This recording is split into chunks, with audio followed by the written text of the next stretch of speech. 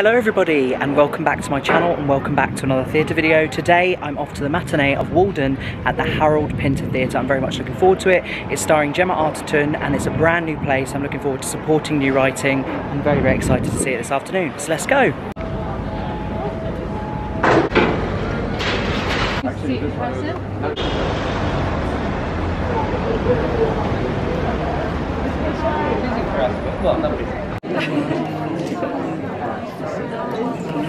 So I am just in the theatre, very, very organised, very spacious and well distanced. I've actually been upgraded from row U to L, which is nice and I'm really pleased about because now I can actually see with no obstruction.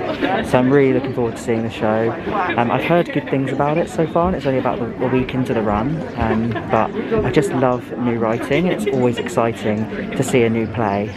Yeah, the set looks cool. It's very dark in here, and they've got like birds tweeting, if you can hear that, setting the atmosphere for what's to come, I'm sure. So there's no interval, it's 1 hour 45 straight through. So yeah, once we get to the end of the show, I'll leave and then I'll do like a little bit after the show about what I thought about it. But yeah, really excited. So I just got back from seeing Walden at the Pinter Theatre and honestly I was so impressed. The acting was really emotional. It was kind of an emotional roller coaster because it was all about dilemmas and kind of decisions. So it's a debut play by Amy Berryman and it's directed by Ian Rickson, who also directed Jerusalem and Uncle Vanya, and it stars Gemma Arterton, obviously from, you know, her as Bond girl from Quantum of Solace, T. Balugan, who's Juliet and Naked, and Lydia Wilson, the Duchess of Malfi. And honestly, so essentially the plot follows the two sisters who are played by Lydia and Gemma, and both sisters have basically gone their separate ways, but this play is all about their reunion and the difficulties that surround kind of their working or previous work in space. So Walden is all about Cassie, who finds her estranged twin sister Stella, who's a former NASA architect, and they've settled into a new life with Brian, a climate activist.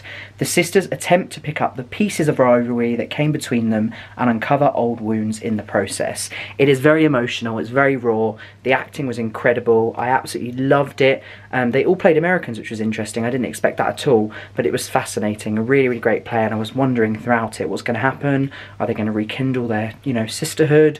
What's going to happen? Is she going to say? Is she going to go?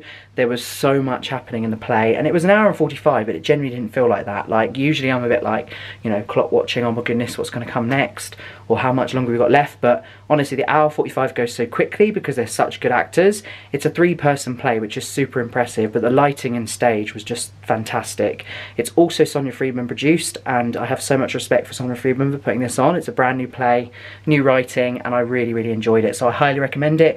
If you get a chance to see Walden, it's on at the Pinter Theatre, and honestly, it's a really, really great play. As I said, hour and 45, that's not much time at all, which is really, really good, and also means that you get a good train home, I guess, if it's all in one go. Yeah, just really, really enjoyed it, and it's running until Saturday, 12th of June, so you have until Saturday 12th of June to catch Walden. It's amazing, really enjoyed it. Thank you so much for watching this video. If you did enjoy this, then be sure to click subscribe, and I will see you in my next video. Bye!